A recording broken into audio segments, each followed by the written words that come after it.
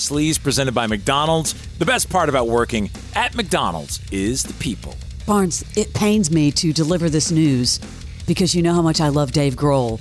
But there is some shocking news coming out that a Dave Grohl family friend is revealing that Dave's wife knew the mistress. Now, this is a friend. What kind of friend spills the deets? Wait, knew ahead of time? Has known the mistress. But not knew that she didn't know. Didn't know they were sleeping together. So they talked to Demois. And Demois knows all. Quote, I have known, now this is the anonymous friend, okay? I have known the Grohl family for 18 years, and despite what some people are saying, this has come as a huge shock to Jordyn, his wife, and their daughters. To say we are all upset and disappointed is an understatement. Now they're saying, did they know about the mistress? Did they know she was pregnant? Well, guess what? Dave is currently not living at home. Well, of course not. There's no way you can stay. He is living in a home that Jordyn recently renovated for her business. So she's booted him out of the house, right? Now, what about the mistress? This is someone that was, quote unquote, well known to both Dave and Jordyn since 2017. That's terrible. There are names out there. I don't know what is true and what isn't. Well, there was some fake news that came out. Yeah. But I'm saying, was this a family friend? Was it a nanny? And this person also said, not for excuses, Dave has been struggling with some other issues since his mother and best friend bandmate died last year. No, you can't use that. No. And are you ready for this one? The baby was born a few weeks ago. Dave was not present for the birth, but has been to see his daughter multiple times. Man, I don't know. I don't think a nanny, their youngest is 10. Yeah. So I'm just saying, and then I have some other explosive news in the next sleaze. Whoa, Leslie's exploding twice today. Yes. Okay. Literally, Jon Bon Jovi helped talk a woman off a pedestrian bridge here in Nashville. He was shooting a music video for the song The People House on the bridge. It has remained open. There's security cam video posted by police. She is seen on the ledge of the bridge with her arms wrapped around the railing. He was there with his production assistant. He walked over to the ledge, and eventually, I guess he talked her off the ledge. She turned toward them, and then he helped her get back over the railing. I have it. So check this out. A friend of mine is a high-ranking police officer in Nashville, and what they didn't release from that video is the audio. Now, this audio that was taken from the security camera is the moment you saw where he picks her up. They both kind of, he and his assistant or whoever that was, they kind of pick her up and hoist her over the rail. And I have the seconds leading up to that, to her allowing it. Check this out. This is unbelievable. Take my hand, we'll make it, I swear. It's unreal that they were able to capture that. Kudos to the Nashville police. That's pretty crazy. I'm glad she's safe. You know, Jon Bon Jovi and his wife Dorothea, they're founders of this JBJ Soul Foundation, helping people in times of crisis.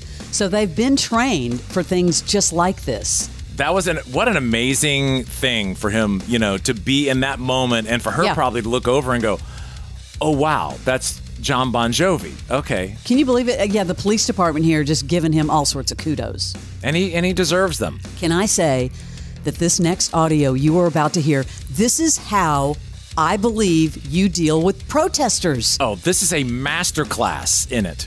This is at the Toronto Film Festival. Pharrell Williams talking to a protester who is from PETA. She comes up and is holding a sign up. Yes. And it's hard to understand her until the very end of the clip. And it's like, stop using animals in fashion or something, or stop supporting killing animals for fashion, because he's the creative director for Louis Vuitton. But while he is perfect in his response, she needs to work on getting the words out. If you're going to protest, don't make people strain to understand what you're saying. Here's how the whole thing went down. You're right.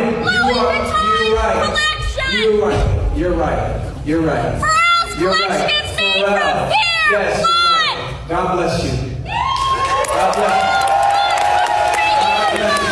Ostriches are being hung upside down, electrocuted, Everybody give and her a with their round of necks applause. slit.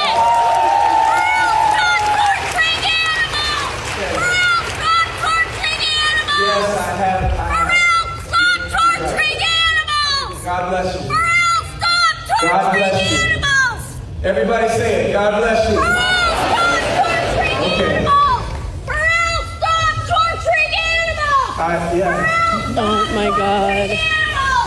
Pharrell, stop torturing animals! Her best one was at the end. I could actually understand it. God bless you. He even leaned down. Man, he handled that so well. Have you seen the new trailer for the new Pamela Anderson movie, The Last Showgirl? I haven't. It was at the Toronto Film Festival. She says it's the role that she's been preparing for her entire life. Well, I think I've been getting ready my whole life for this role.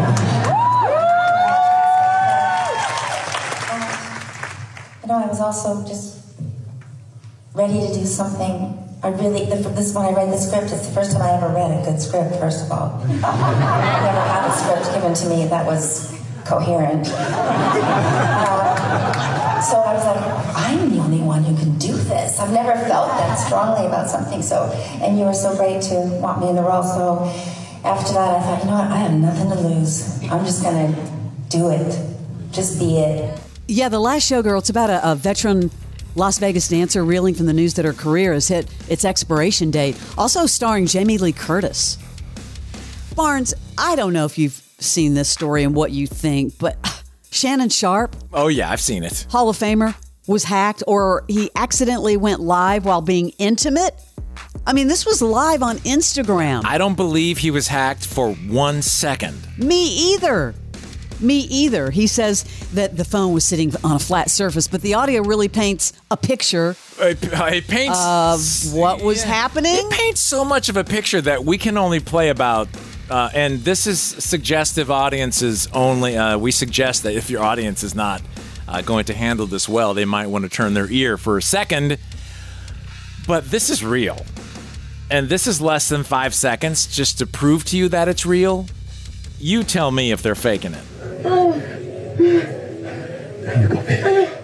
There you go, baby. Everything from the acoustics in the room to the phone being flat, the whole thing. Bro just accidentally hit record or start. As most people do, they're like, oh, my phone was hacked. What? That went live. Hackers don't go live on Instagram Busted. with voices that sound like you having sex. He's like, my team and I are working vigorously to figure this out. Well, he's working vigorously, but not to figure it out. It sounds to me like he figured it out. I think.